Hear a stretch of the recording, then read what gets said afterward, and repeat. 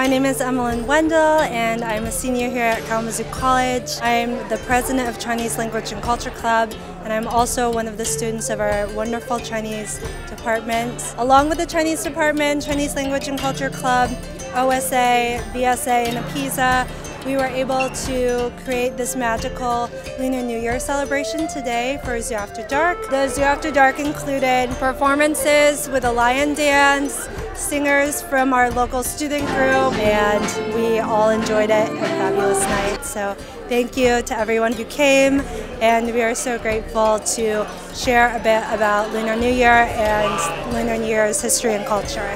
I'm Lei Huawen. I teach Chinese language and literature at the Kalamazoo College. My colleague Ru Yuanyang and I have been working to connect the Chinese program with the student activities here. And it has been wonderful tonight. I feel that it is so well attended and the students are having a good time.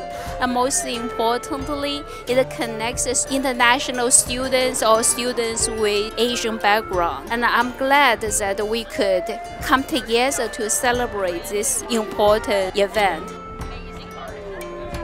Hi, my name is Andreas Fatala. I'm a business major here at K and a Chinese minor. I started studying Chinese back in, high school because I thought it was a really interesting language, really beautiful sound, really beautiful writing. As I studied it more, I started to love the culture a lot. Here at the Chinese New Year event, hang out with my friends, experience the culture a bit, eat some good food, play some mahjong, and it's been a great time.